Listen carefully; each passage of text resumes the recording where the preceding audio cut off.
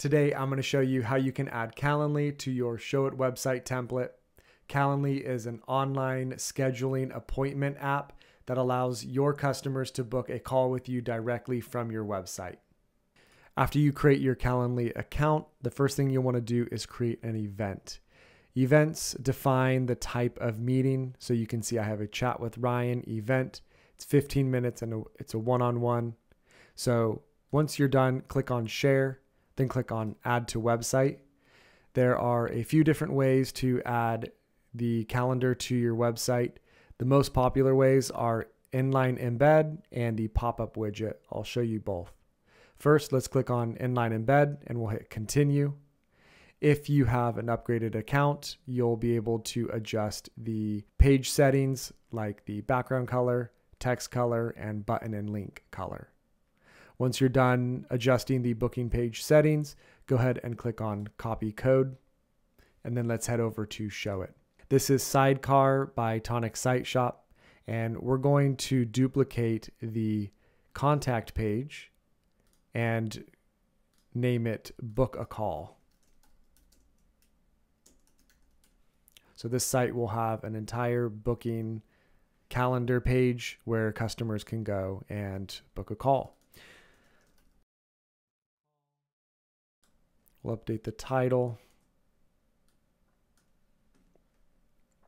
and we'll delete the rest of the content.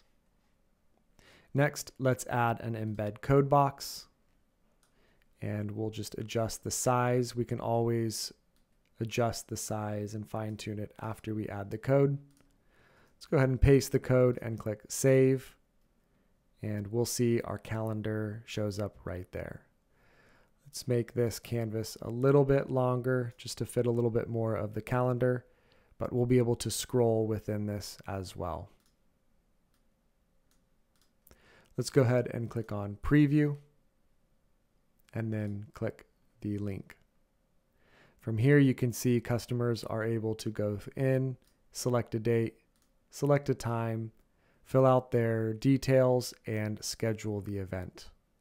Next, I'll show you how to add a pop-up widget. So let's go ahead and click on the pop-up widget, embed code, continue, and then copy code. Let's go back to Showit. Let's say you want to add this button to your services page. So you can click on your service page, and from here, click on the page tab, and then make sure you have the title selected. Find the Advanced Settings tab, and under Custom Head HTML, go ahead and paste that code and click Save. Let's hit Preview and open up this page, and you'll see that there's a Schedule Time with Me button, and when I click it, it opens up the calendar, and it looks really nice. If you guys have any questions about adding Calendly to your Showit website template, please leave a comment, or if you have any questions about Tonic Site Shop, we'd love to answer them.